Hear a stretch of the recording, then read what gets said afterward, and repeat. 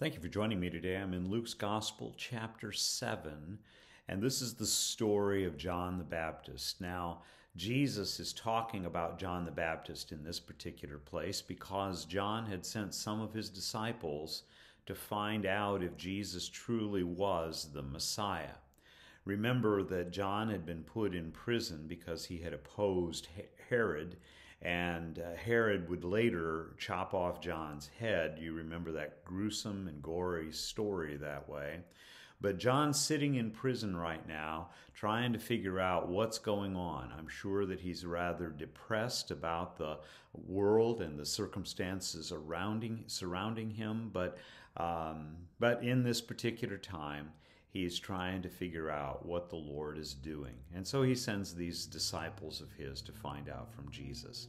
John speaks about the fact that Jesus speaks about the fact that John was indeed one of the humblest men who ever lived, and that was that he was therefore the greatest of the prophets. Now, what I find very interesting in this passage is that the people who were the common people of his day received him well. But the people that were the movers and the shakers of the society, the nobility, if you will, the people in political positions and had positions of power and respect in the community, they were the ones that didn't. In verse 30, and in the English Standard Version, this is a parenthetical phrase here, but it says there that the Pharisees and the lawyers rejected the purpose of God for themselves, not having been baptized by him. Now put yourself in their circumstances for a few minutes.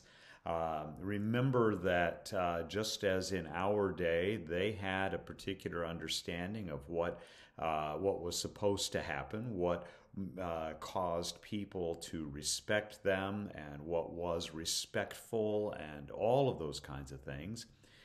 John blew away and blew apart most of their understandings.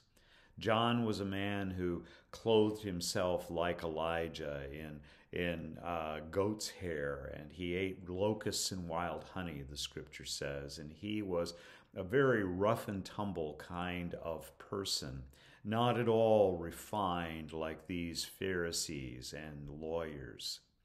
And they probably looked at him and they probably said, he doesn't fit our mold. I'm not going to listen to him. And so as a result, they didn't get baptized by him, but the people did.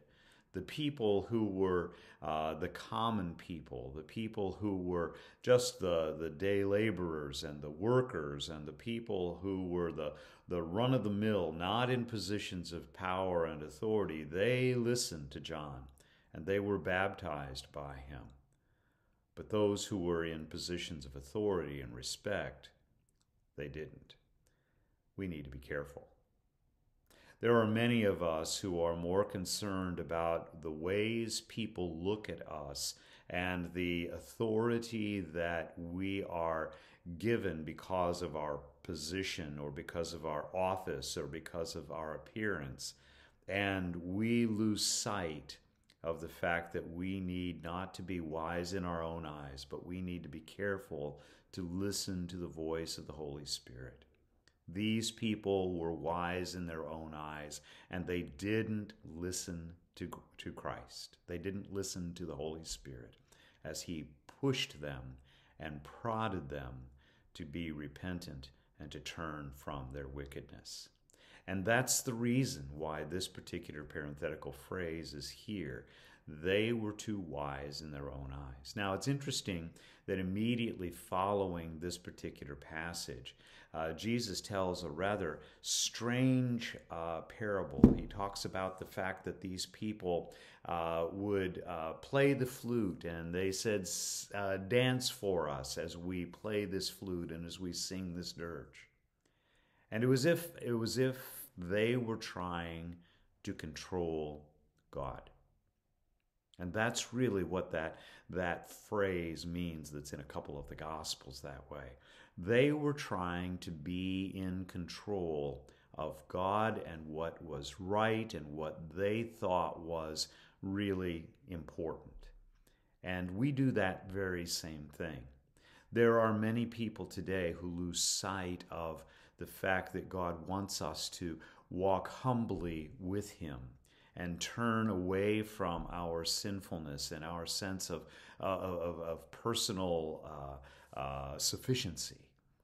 He wants us to recognize who He is, and sometimes He tests that by bringing into our lives people that don't look like us, and we need to be careful not to reject their message simply because they don't look like what we think they should look like. So we have to be careful. But He's mostly concerned about our humility before Him. And that's what the Pharisees and the lawyers didn't do. They didn't recognize His work in their lives. They were too wise in their own eyes.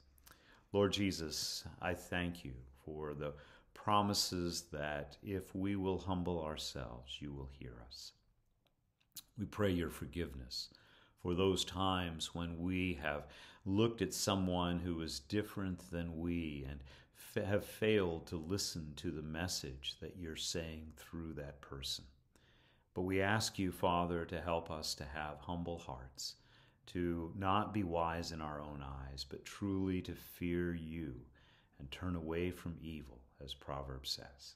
So thank You for teaching us here, even in this particular passage, that very, very important truth. In the name of Jesus, amen. God bless you. I hope you have a great day.